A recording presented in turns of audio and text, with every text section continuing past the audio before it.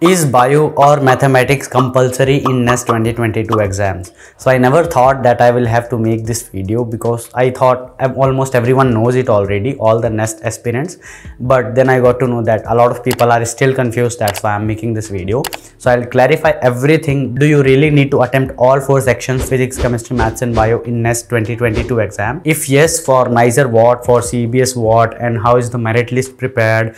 And if you're a non-bio or non-math student, then what you're going to do, because you have not studied those subjects for about 2 years, right? So first of all, is it compulsory to attempt bio as well as mathematics in NEST exam? The answer is no. And absolutely there is a bit of condition here. The condition is that for NISER you need to get section wise cutoff marks in all 4 subjects, physics, chemistry, maths and bio. For CBS, no. And that is the rule for merit list preparation. So for NISER, you know how the merit list is prepared. First they will check, did you attempt all the 4 sections? Now please note that in the merit list they will consider only best 3 sections, not 4 sections. Best 3 sections to make the merit list for both NISER as well as CBS. But NISER has added this extra criteria just to screen the students, okay, just to reduce the number of students so that they can easily filter out. So what NISER has done is that out of all 4 sections, they want that you qualify the section wise cutoff marks for all 4 subjects, which is generally 7 to 10 marks. It's never more than 10 marks, okay, because the way it is calculated. So the section wise cutoff marks for any subject in NEST exam cannot go more than 10 marks. Now if that is clear, once you have cleared the section wise cutoff marks for all 4 subjects, then NISER will take best 3 section marks of yours, like physics, chemistry, math, or physics, chemistry, bio, or math, bio, chemistry. So any 3 best scores of your attempt in the paper, they will take that and make the merit list and then select the top 200 students, like that. For CEBS there is no such rule.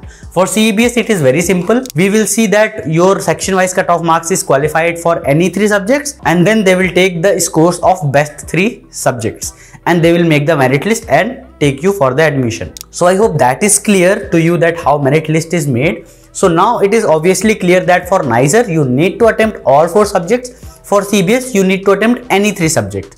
Now obviously the seats at CBS is less, right? It is only about 50 seats. But for NISER it is about 201 seats. That's why it is generally recommended that you attempt all 4 subjects, so that in case you do not get CBS, you have chances of getting to NISER. Now even to attempt those all 4 subjects, right, you can even choose that you attempt your strong 3 subjects, very good, and just 4th subject you can attempt just a little bit so that you get about 10 marks in that. So that also you can do. So I hope this is clear that it is not compulsory to attempt all 4 subjects for CBS, but it is compulsory to get section wise cutoff marks in all 4 subjects for NISER. For CBS only 3 subjects. It is compulsory to get section wise cutoff marks. Obviously you need to score really good to get to CBS, but section wise cutoff marks is at least mandatory for 3 subjects in CBS and all 4 subjects in NISER. Now how is this section wise cutoff marks calculated? How can I say that it is generally 7 to 10 marks? So obviously it depends on the difficulty level of the paper on that year. So let's say the maths section was really tough in NEST 2022. So the section wise cutoff marks might be just 5 marks for maths. Let's say that bio was really easy. Then the sectional cutoff of bio can be 10 marks, but it cannot be more than 10 marks because it is calculated as 1/5 of average of top 100 scores. So let's say that the biology, the total marks is 50 marks, right? Now the top 100 score, let's say all of them got 50 marks. So the average will be 50 marks. Now 1/5 of 50 marks is what? 10 marks, right? So the maximum possible cutoff marks for any section is 10 marks. Now that is the section wise cutoff marks. Please note that there is one more cutoff marks in NEST exam, that is overall cutoff marks of the paper, right? So when I said that they will make the merit list, obviously they are also going to consider overall cutoff marks, which they will give. For example, for general category they might say that the cutoff is 60 marks, for example. Okay, the cutoff marks for CBS it might be 65 or 67 marks for general category, for example. So there is section wise cutoff marks. For NISER they were on all 4 subjects, for CBS any 3 subject, and then there is overall cutoff marks, in which in best 3 section including your top 3 section scores, the overall cutoff marks should be more than this much marks, then only you will come in the merit list. So this is how it is prepared. So I hope the question about non-bio or non-maths is clear. Now how should you prepare for it? Now if you're targeting for CBS, you can definitely leave the fourth section. Don't attempt it at all. But if you're targeting for NISER, you should also focus a little bit on your weakest subject so that you get at least 10 marks there. How to get that? So first of all, the general type questions. So I hope you know the pattern of NEST 2022 exam. So there will be total 12 questions which are single correct option and 5 questions which are multiple options can be correct. In that 12 questions, 2 questions will be general level questions.